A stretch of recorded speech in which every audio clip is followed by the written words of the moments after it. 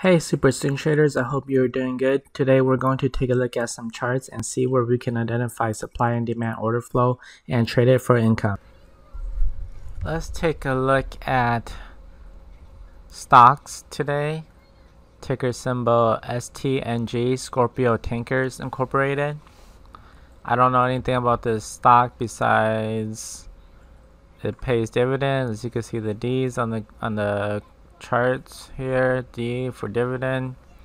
But I'm not gonna hold it long enough to get a dividend. It just happens to be a dividend stock.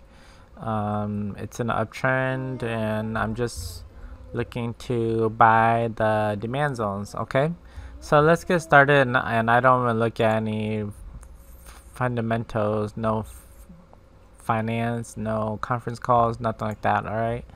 Now for this stock. For stocks in general, I'm trading the 3-month, monthly, weekly, just because the candles don't really do much. As you can see, a whole week and it just doesn't do much. But in this particular case, I'm trading the monthly, weekly, daily, because the 3 months it's not really doing much either, but the monthly is doing something, and I'm seeing setups on the monthly.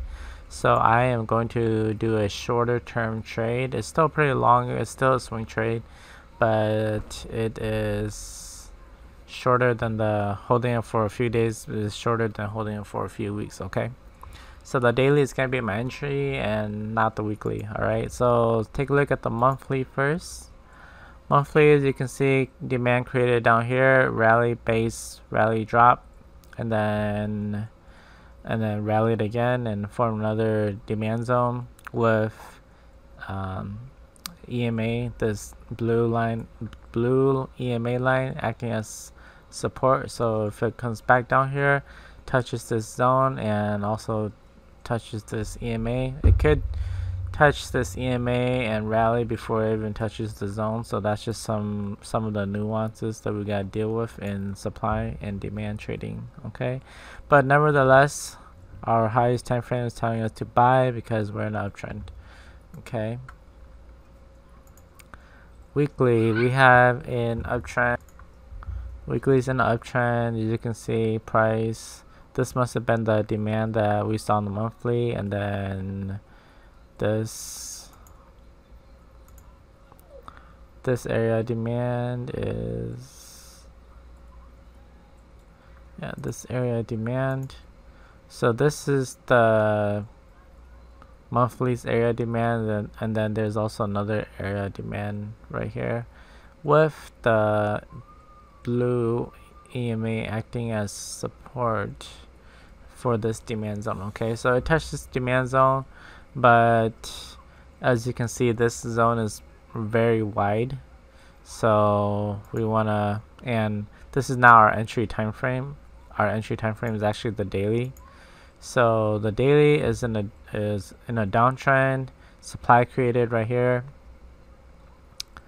This was in an area of demand. Well, this whole thing, but this one is, but this whole thing is, so it's in a downtrend, and this zone is the zone that we're looking to go long at. Now just remember, guys, I'm not a financial advisor. I'm not telling you where to buy and sell. I'm just telling you where I'm going to buy and sell, and you can make your own analysis. Okay, so this is just for educational purposes only. I'm not a professional trader by any means. I hold a full-time job that I like, and I'm not trading for a living by any means. Am I profitable? Yes, I am, but I am not telling you where to buy and sell. You have to make that decision and do your own analysis, but I'm just showing you my own analysis and where I'm buying and selling. You do not have to copy me. You don't have to copy me.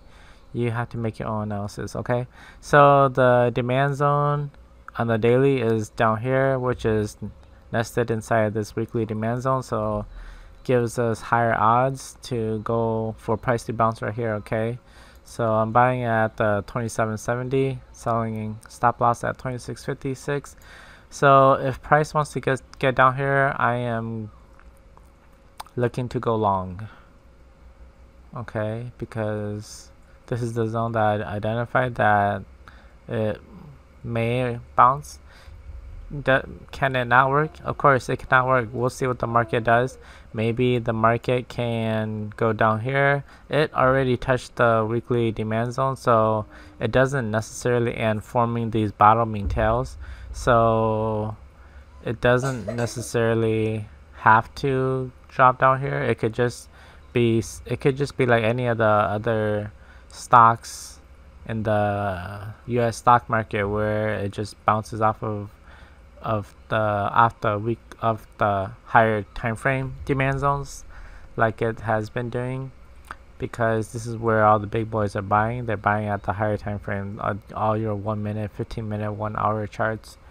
They're building positions there, but they're not exactly looking at those levels. Okay, so there's a probability that the demand zone on the daily chart, this zone that I'm highlighting right here, may not be reached and price could rally. It could just gap down even more. So that's why we have to implement risk management. Okay, so for this trade I'm only risking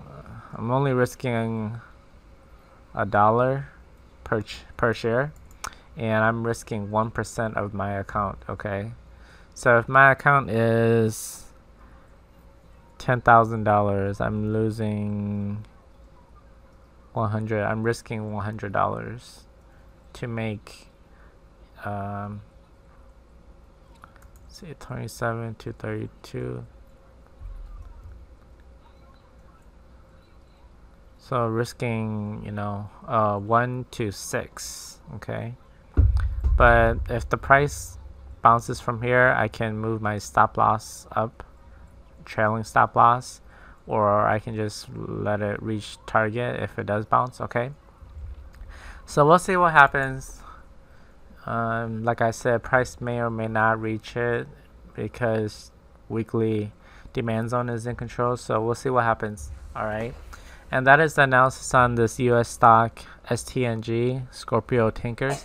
I hope you guys found this video helpful. If you did, please give it a like and subscribe for new videos. And if this is your first time, this is Super Swing Trader showing you my swing trades and analysis on forex and stocks, equities. Okay, all right, thanks for watching. Have a great day. Thank you for watching this video. Please remember to give it a thumbs up if you enjoyed it and leave a comment below. If you're not already subscribed, please click the subscribe button below and click that little bell icon. That way you'll get notified of the next video that I publish. Thanks again for watching.